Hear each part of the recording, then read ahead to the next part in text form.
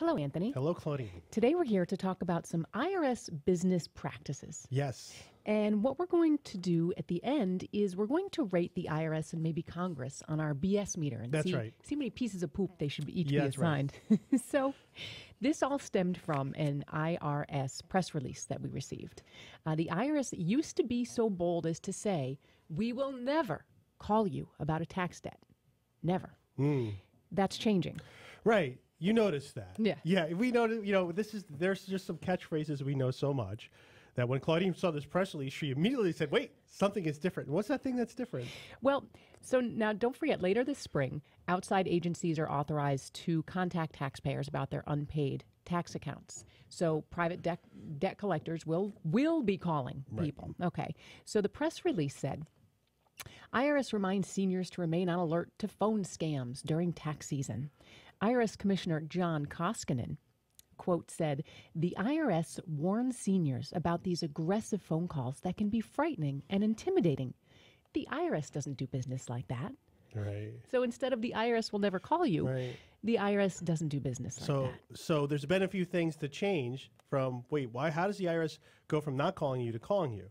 Well, the FAST Act of 2015, right? I got my year right there, mandated that the IRS send out bad debts to collection agencies.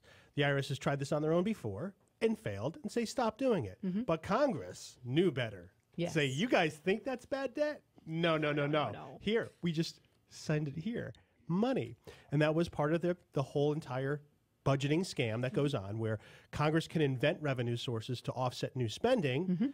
The spending happens, the new revenue sources never do. No one's ever held accountable. They all get reelected. Everybody's happy except everyone else. Yeah. Okay, so the IRS is not frightening and intimidating. They don't do business like that, Anthony. Never. So, while we don't expect debt collectors to necessarily get raving reviews on Google and BBB, they did a great job finding me. I tried to hide, but man, those guys were good. Right. And if I would expect that, maybe if someone had a collection, was used as people for collections, hey, this was a great collections agency. They were able to, take this bad debt and find some people, give me some money. Right. No one really leaves reviews like that. It's really the people they're collecting from and then some people they're not collecting from. But we did find some sort of patterns in a lot of the reviews that these debt collection agencies got. Yeah. So, again, not frightening and intimidating. But let's go through some of the reviews. There's 4 different private debt collection agencies. Let me start with this. I spoke with a supervisor, and she had one of the worst attitudes I've ever experienced in a human being. This lady can best be described as rude, unprofessional, selfish, and obviously lacked people skills. I spoke to a guy who used obscene language toward me. This agency is practicing unethical business tactics, and they need to be investigated. That sounds like it could be a little frightening or intimidating. Yeah, right. So it's not necessarily, they're not friendly. So you're saying, wait a second. So you're saying someone who's working at collections somewhere in upstate New York with this angry, bitter weather isn't all friendly and sunshine. How about these people are a bunch of rude, lying thugs who will harass you to get your money? That sounds sort of intimidating. Conserve is a rude bunch of collection thugs who will deceptively try to obtain information. These folks are not good people. Wait, here's my favorite. Some guy wrote a 2-word review. It said, relentless asshats. These people are deceptive at best. I found Conserve to be abusive. So you're on Conserve, and that's the one in Fairport, New York. That's in upstate New York. I'm totally appalled by their business practice. They're too stupid and rude to deal with. They're not willing to work with you. They're very rude and inconsiderate. They've broken Section 805 of the Fair Debt Collection Practices Act, which in many cases has been taken to court because of it. Okay. The supervisors are rude and raise their voices to customers. OMG, what a group of asses. Rude, obnoxious, clear harassment, and extremely bad at their job. Wait, somebody left a 5-star on one of these, though. So there was a couple. I have an amazing experience with Conserve. I had a rough patch in the financial part of my life. My own ends up defaulting. For the last year, my wages have been guarding. It's been horrible. I got a call from Matt S. at Conserve, and he told me his job was to get me in a repayment program, not to collect money. Okay. Great. Instantly, I felt more comfortable talking to him because I didn't have the money. Obviously, I would not have been in this situation in the first place. He said there were 3 programs. One was to pay it off entirely with the discount. Second was make 3 installments, pay it off. Third was make payments based on income. In the end, I end up doing the program on household income. Now I pay $5 a month, and my wages no longer. Okay. Wait. And that's, I don't know. But wait. What? Doesn't that sound exactly like somebody at Conserve wrote it? Like No, they gave it's the a 3 name. specific... Shelby Critchfield. Mm-hmm. She's legit. Mm-hmm. She's got to be legit. I went to the Google Maps for her. Mm-hmm. Oh, no, that's just the... Yeah, no, Sally's made 2 contributions. Let's see what the other one is. Don't be... Come on. I have a lot of faith in Sally. She would not be a scam. Let me see what her other reviews were. One of my favorites while you're looking for them. 2 reviews. She hasn't done anything but left 2 reviews. It's not giving me the other review. Yeah, because it's Sally at Conserve. You think so? Yeah. Yeah. Oh. I'll read you one of my favorites is a guy that actually used to work for them. Oh. One of the worst companies I've ever had the pleasure of working for. My company was acquired by these guys. The amount of shadiness occurring here is on the level of pitch black. That's not a shade. No, it's really not. Right now, we don't know. We don't know if these are just a lot of reviews, and we would expect negative people. But there was also a lot of reviews. What collection agencies do is they skip trace. That is when a debt goes away, they can't find someone, they go around and call people that lived at previous addresses, neighbors, relatives, to say, hey, do you know who this person is? Do you know where they went? I got a call from a private debt collection agency years ago about somebody that I was friends with on Facebook that I used to date that apparently owed a bunch of money. And they actually, here was one that really pissed me off. Perhaps someone who lived at my address now might have run up a student loan debt of $50,000. I got a call on my cell phone. Hey, we're looking for this person. And I said, look, I know where they are. But here's the thing. I'm not going to tell you because that's pretty scummy. You got my cell phone number and you're looking for this support. This is why you're calling me, because I live at this address and your technology found my cell number. Right. So, yeah, I'm not going to tell you. So, good luck. Thanks. So that's pretty, really invasive trying to find people. It's like, wait, why? That's not how the IRS does business. How the IRS definitely. When these people make the IRS calls, they're going to be very, very polite. Very polite. Right. Well, hey, guys, let's get together, group hug before we make our today's calls, before we do our outreach of the day. We got some important people to get to, and we're not going to be rude. No. Because the IRS does not operate that way. No. Never has. Never will. No. Oh, boy. Now, you're saying you're not surprised by how this is going. Oh, nothing. I think this is the thing. Nothing that happens surprises me, and that's what's scary. When everything that happens because you know what's going to happen. That the various power structures are in place. That things like this are what happens. These absurd results that ultimately end up screwing people and put them in a harsh place that violate the express thing that they said. Oh no, we're not going to do that. It does that exact thing. Because let's think about the various power structures in place. When Trump was elected, people were like, oh, that's it. He's going to put the IRS in their place. And look, I voted for Trump, but I'm like, there's no way that's happening. The IRS is its own country. It is. It's its own country. We lived in occupied IRS land. That's a fact. So get that clear. We live in their land. And if you disagree with me, just wait. Wait for a call like this. Here's John Koskinen, right? John Koskinen, no one's going to come in, no one's going to claim that John Koskinen was really a great commissioner. I'm John Koskinen. I'm a great commissioner. Hold on, let me do my lizard impersonation.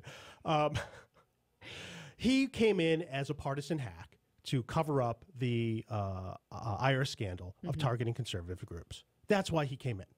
There's no other reason why he came in, and everybody knows that. Yet, and so you're like, there's Trump. He's in office. He's got a new secretary-treasurer, and guess who still is the commissioner? This most partisan bag man who this guy has, negative charisma. Look at the guy. And I mean this, like, John, you're doing great with the tools the Lord has given you. You have come really far with everything, on the whole. Your station in his life, you have definitely punched higher than your weight class with everything you've been getting. And there he still is, going around making, hey, look, I'm John Koskinen of the IRS. So he's still there, even though it's like, how could this be? It's because they are, because no one can control them. They're out of control. There's no controls. And Congress never helps anything. They never help anything. The situation we have, we have Congress, or we have the IRS acting inappropriately. What should we do? Should we impeach and remove people, or should we just cut their budget? Well, impeaching and removing people kind of requires us to stick our neck out and actually stand up for something. So we'll take the passive aggressive way and just sort of cut their budget a little bit.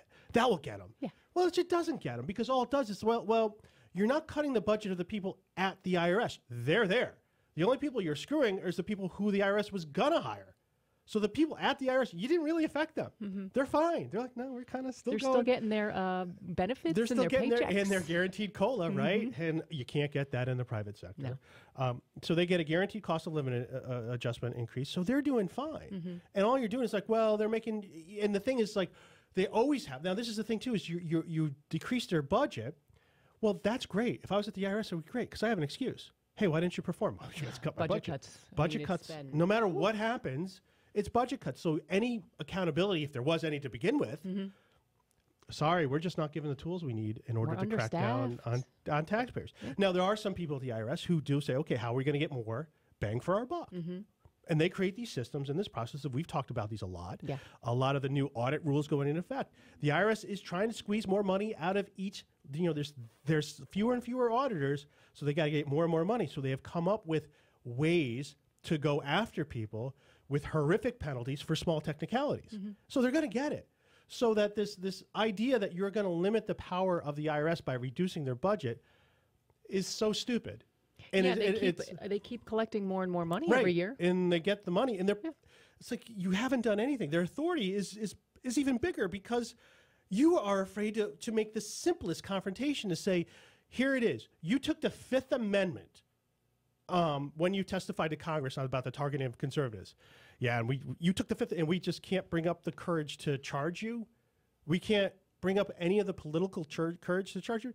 So, and here we have the budget, the Republicans, who were so, oh boy, they were campaigning hard on repealing Obamacare. They passed the repeal of Obamacare 60 times when Obama was president. Suddenly, they don't know what that bill looks like, when it's possible that Trump could sign it into law. So they go and they create some dumb thing that really doesn't, it's not the promise, and it's just a cowardly thing. So that's where you need to know. It's like the number, I would say that's one of the most abundant resources of Washington is cowardice. So let's now go to our BS meter. Okay. We want to see how many pieces of poop. Let's start with the IRS. Okay. I'm only going to give the IRS one piece of poop on this. No kidding. Yeah, because this isn't really IRS's. This is not the IRS's decision. They tried this. They stopped doing it. But Congress is forcing them. So, John Koskinen is like, what else is he going to say? The IRS doesn't work like that. He might agree with, like, yeah, this is a dumb idea, but I can't say that. This is a really stupid idea. I wish Congress thought things through before they did stupid things like this, because they have limited resources. All it's going to do is create, more people with taxes are going to call into ACS, the IRS number, and overwhelm the system. It's like, this is ineffective what you've done, and you've overwhelmed our limited resources. That would be a much better press release. Right, and that's what he cool. But he can't do that. Well, we have to, it's a great idea, and we just simply don't work that way. So I'll just give them one. Okay, what about Congress then? Congress gets our four. They four get four full pieces of poop on this one. Okay. They just are, just the amount of cowardice. The number one, the ridiculousness of the pay-go budgeting, where they do these tricks to try to make it look like nothing's going to cost anything. Because of part of PATH Act 2, we have the passport law. And then part of pay-go budgeting, we had the FACA. All this terrible thing comes from Congress, who all, they're like, oh, we want to spend, but we don't want to be accused of spending. So it's this cowardice. You can't just say, oh, no, I think this is a good way to spend it. Yes, and I think we found on many of these laws, congressmen and women that have voted yes for the law, but then they go back and they are like, we should repeal this law. This is terrible. They don't know what they passed. Right. They don't read everything. This was part of what you passed. So they're violently opposed to what they passed. There's nothing that's going to happen. They're like, well, we're actually not going to repeal it. We're going to talk about repealing it. Right. So that I look good. That's wanna what's look important. good, yeah. I want to look good, and I don't want to look like the coward that I am. Yeah, so I would say 4 big old pieces of poop for Congress. And also, I think the President Obama deserves a few pieces of poop because he did sign it into law. Not that he actually read anything either. Here, just do this. Okay. That's really what we are. Sort of the harsh reality of a political world. So this is the result, is these things that are completely inconsistent. And the biggest benefit, the people benefiting from this stupid idea the most are those call centers making scam calls to the IRS. Because before, when scam calls were made, IRS, oh no, we never call people. Now that's changed. Actually, we do call people. Yeah. So we've talked about how easy it would be to send letters to people before you call them with a scam call. Hey, here's your confirmation code. Yeah, be sure to have it. Hey, then when you call them, do you have that confirmation code we gave you? Okay. Well, we could validate your information. Okay, so this is what you owe. Go to Target, get your gift card. Yes. Which is... I'm going to keep you on the phone while you drive to Target. While you keep it right. And I wonder, and this is something we were looking for, was I wonder if those scam IRS call centers have a higher rating on BBB. They were very nice. Right. Like, it was very convenient that I could go to Target to get the gift cards because I needed to stop to get a few window dressings and whatnot. So I wonder, it's like, yeah, because you really can't do worse than these collection agencies. So maybe they would, yeah, I knew it was a scam call, but I was really lonely. And they filled my day with something. I had somebody to talk to. I had something in my terrible life. So there we go. All right. Well, IRS, 1 piece of poop. Congress, 4. All right. Well, you can go to our blog for more information on things like private debt collectors and the new passport law when that may go into effect. It's IRSMedic.com. You can subscribe to our channel for all tax updates. Like and comment below. And thanks so much for watching.